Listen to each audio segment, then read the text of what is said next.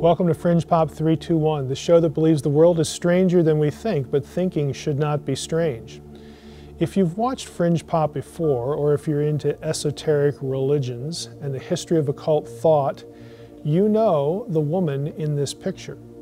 This is Helena Petrovna Blavatsky, 1831 through 1891. She is the co-founder of the Theosophical Society.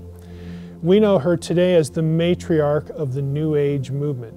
In her time, she was a prolific writer, and she is mostly responsible for the thought of the Theosophical religious system. Now, her beliefs are at the heart of the alternative history that is featured in shows today, like Ancient Aliens.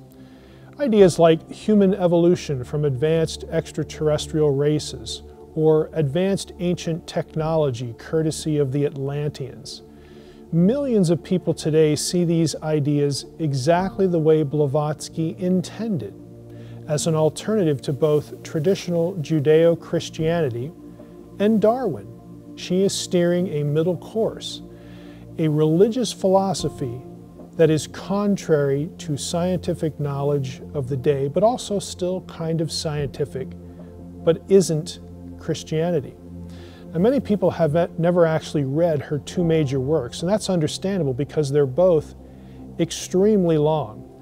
Isis Unveiled is 1,300 pages, and The Secret Doctrine is over 1,400 pages. In this episode, we're going to take a look at the first of her works, Isis Unveiled, to see what it was that Blavatsky was saying in her time, and also what some of the shows that you know are saying in our time. Let's get a little feel for Isis Unveiled. The full title is Isis Unveiled, a Master Key to the Mysteries of Ancient and Modern Science and Theology. It was published in 1877, and again, it's huge, over 1,300 pages. The subtitle actually says a lot. A Master Key to the Mysteries of Ancient and Modern Science and Theology. The book was actually a reaction to the dominant materialistic worldview of the age, the late 18th and 19th centuries, when scientists were thinking, boy, we've pretty much solved everything now. It was the new era of geology, paleontology, biology, of course, with Darwin. Now, Blavatsky wrote that what she was trying to do was issue a plea for the recognition of the Hermetic philosophy, the anciently universal wisdom religion, as the only possible key to the absolute in science and theology. So she's trying to address both science and religion, theology, in her work. This book, Isis Unveiled, is composed of 2 volumes. Volume 1 is an occultic perspective on science itself, attacking Darwin's Origin of Species, and Thomas Huxley's Physical Basis of Matter. Volume 2 is an attack on the traditional interpretation of the Bible and giving preferential treatment to the more Gnostic interpretations of Scripture. So she's bookending these 2 things, science and theology, 2 fundamental areas of knowledge, and offering her own views and again steering her own middle course. We're going to take a closer look at each volume as we continue. Recall that Isis Unveiled, the first volume, is Blavatsky's occult perspective on science. Now, what she's doing in this volume, by virtue of the Vedas, which are Eastern religious texts from ancient India, and other Hindu and Indian sources besides the Vedas that come from the same place, she's going to argue that psychic forces are the basis of physical reality. And this is going to affect her take on things like physics. She's going to take a positive view of alchemy. Paracelsus, for example, is elevated as an authority. What she's really angling for is lost knowledge, ancient wisdom from the East that she views as having explanatory power for all of science, all of reality. And she's going to argue that this has been lost by the West. The West has been blinded by things like Christianity and Judaism and even Islam. Now, her view, obviously, is also going to contradict Darwin's evolutionary model. And in its place, Blavatsky is going to argue for something called emanationist cosmology. It's kind of a fancy term for the idea that everything, all life, can be traced back to an emanation, an outflow from the divine, through the spirit realm, and finally into the physical realm. Now, if you're wondering, well, what is that? What does she mean by the divine and the spirit realm? Again, that can be pretty nebulous, pretty vague in Blavatsky.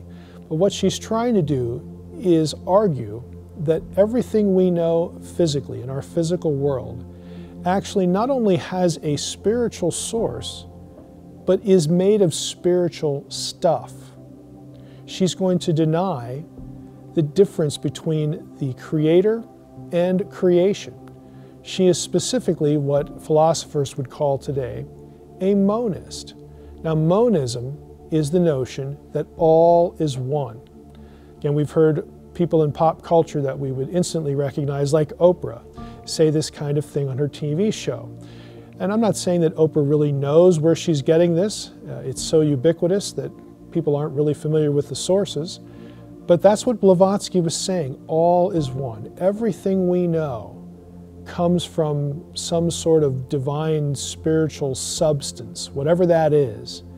And we are included in that. We are a result of that. We have a spark of the divine within us, and so does everything else. No creator is therefore necessary. And if you think about it, if you dispense with a creator, you dispense with accountability to that creator, to that God. So this is where Blavatsky was headed. She's trying to reject the Western blinding, in her view, by Judaism and Christianity, book religions, and also steering a course away from Darwinism. Her middle course solution is this notion of monism, that all is one and everything comes from one ethereal, undefinable, unknowable source that's just out there. If we think about it, we don't really have to go too far to realize that that is quite influential for today in terms of what we'd call the New Age movement. Any system, again, that rejects traditional theology or Darwin itself is going to land where Blavatsky landed. Now, the first volume of Isis Unveiled was about science. The second volume of this work is entitled Theology. And this basically continues Blavatsky's polemic rant, really, against Christianity, as well as her thesis of a common ancestor of the religions of the world. Theology, this volume, is replete with comparisons of Christianity with Hinduism and Buddhism, for instance, which favors, of course, Eastern religions. Blavatsky argued that the church had fundamentally misunderstood the Bible, and of course she is the one that's correctly understood it. Very common, again, for people who are idiosyncratic like this in their doctrine to make such claims, and Blavatsky was no exception. She also makes arguments that are similar to what we would now call Jesus mythicism. That is the idea that, well, there really was never a Jesus of Nazareth, but Jesus is really sort of a Christianization of pagan deities from elsewhere in the ancient world. Jesus mythicists, in fact, owe a debt to Blavatsky because she was there before they were. She also takes Gnostic approaches to Christianity, specifically the New Testament, although her thinking here is somewhat primitive because she lived in an era before the discovery of the Nag Hammadi texts, which are fundamental to the articulation of Gnosticism in its ancient context. Blavatsky further argued that the doctrines of Buddhism were parodied by Christianity. She argued that the book of Job derived from the Egyptian Book of the Dead. And if you've ever read both of those things, you might wonder, where in the world did she get that? How in the world could she even be making these connections? She also argued that the patriarchs were unhistorical, the 12 sons of Jacob. They were actually the signs of the zodiac. Now, as you listen to all this, you would wonder, where in the world is she getting all of this? If you watched our previous episode on Blavatsky's life, you know the answer. She's getting it from her ascended masters.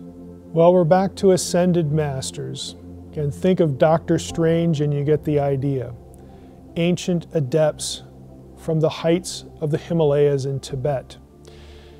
In our previous episode on Blavatsky's life, we noted that she claimed to be in contact with certain individuals mentally, that she referred to as these ascended masters. Basically, what she's doing, what she's claiming, what she's describing is channeling. That would be the more familiar term today. So Blavatsky is actually claiming to be channeling information that goes into her books that give her doctrine, her theology, and of course her beliefs about science. In the process of writing Isis Unveiled, Blavatsky's theosophical co-founder, Henry Olcott, occasionally observed what he called a wonderful psychophysiological change in her. She would go into a trance or be otherwise physically affected. Olcott went on to say that Blavatsky had become aware of the presence of another being inside her, writing and speaking through her, often describing scenes and subjects of which she had no knowledge personally. Olcott also records how even Blavatsky's handwriting could vary in style, a phenomenon which he attributed to her coming under the inspiration of various masters. Again, this is the sort of thing that we would call channeling or perhaps even possession today. Blavatsky cited approximately 1,400 works in her book. Olcott claimed, though, that many of these references were drawn from invisible books. Yes, invisible books through Blavatsky's clairvoyant powers. Again, what she's seeing in her head or in her spirit or something like that. I would say, though, that there's probably a better explanation for her sources and her material. William Emmett Coleman's study of her writings detected over 2,000 instances of plagiarism of other sources. Coleman was an ardent spiritualist, so he wasn't a traditional Christian at all. He was a spiritualist, which is a system that Blavatsky was rejecting in favor of her own theosophical doctrine. And Coleman was a clerk in the U.S. Army Quartermaster's office in Fort Leavenworth in the 1870s, and then later in San Francisco.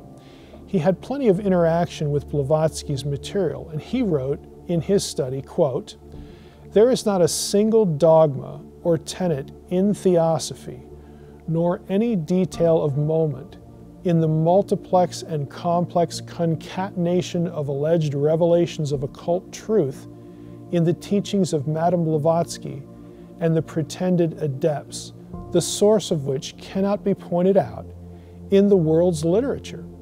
From first to last, their writings are dominated by a duplex plagiarism, plagiarism in idea and plagiarism in language." So was Blavatsky possessed by some spiritual entity or just a plagiarist? Well, honestly, neither speaks very well. At best, her material is purely speculative. No one has ever discovered these ancient channeled sources, these books that her ascended masters supposedly exposed her to and helped her translate, again, in her thoughts. Speculation really is not a good basis for a worldview.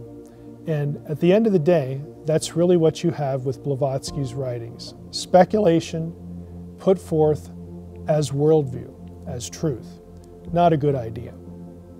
Thanks for watching this episode of Fringe Pop 321. Please visit our website for this episode and other episodes to get more material, get access to resources about our subjects, and again, please keep watching because what you know may not be so.